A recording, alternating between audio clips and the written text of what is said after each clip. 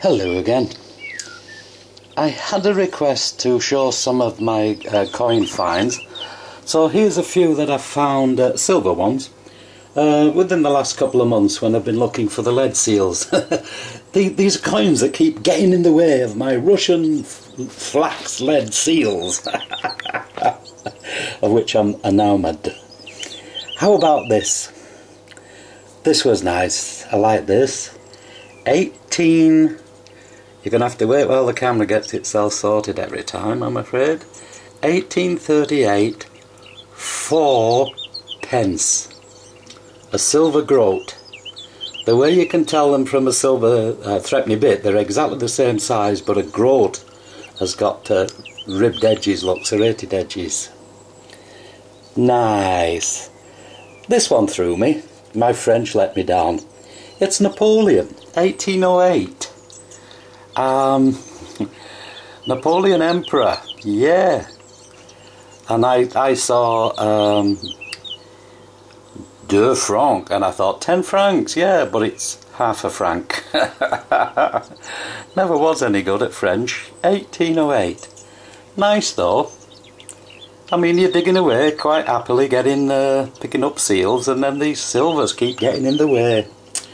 I don't know.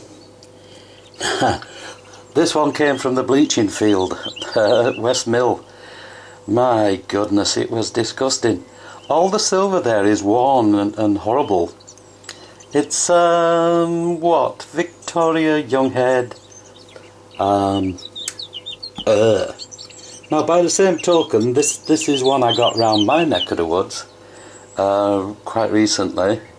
Well, months ago. 1817 George III. You can get them in decent condition, look. That's a nice sixpence. Right. Now, by the same token, not far away from this horrible one was this Vicky shilling. Up on the hill, on better ground, and look at that. Oh, isn't she gorgeous? Nice. Turn it over this way. 1856, 1 shilling. Nice. Now, one that I got last year was this one, and this is one of my favourite coins. It's 1944, World War II. There's hardly any age to it at all. Now, that discoloration, it's actually pure copper.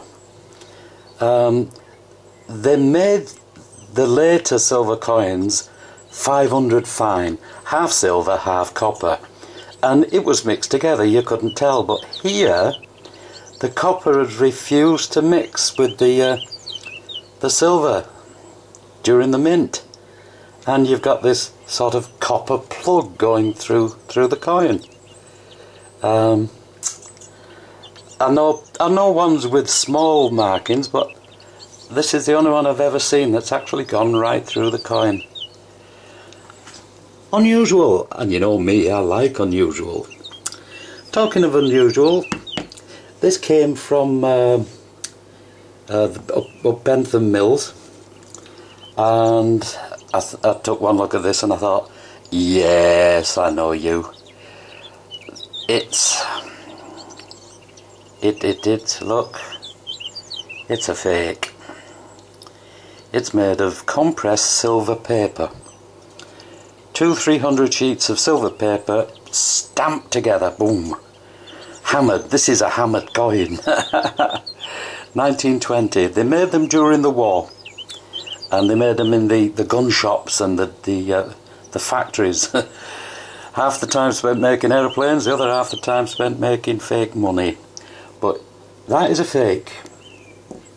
I thought that was a fake, but it isn't. I give it the silver test in the aluminium paper. Ooh, stunk of rotten eggs. Definitely good, definitely bad. Right. You know, up that West House, all the coins are worn or thin. That is, I think it's 1695. Well, you know, just before 1700. And it's a William III half crown, but apart from the bottom of the bust here, it's nearly all gone. And then by the same token, this came from Bentham Mills, and look at the condition of that. 1914, beautiful half crown. And remember, I'm not looking for these, I'm looking for flax seals, and these are coming up in between. And I'm going, get out, I'm not looking for you. Right, this last one, I've had this for a couple of years. This came from the horse trading field, and this is the kind of thing that that you want popping up. George III, di grazia. George III, by the grace of God. Should have Rex on there, by the grace of God. King, 1819. Beautiful coins. Absolute belters.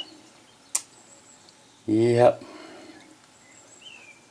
So if you want silver popping up, you can't beat these, especially in that condition. So there you are. Look, there's a bit of silver I've had in the last couple of months while I've been seal hunting. Oh, and also there was this popped up, but I'll do you the hammered silver in the next video. Until then, you take care.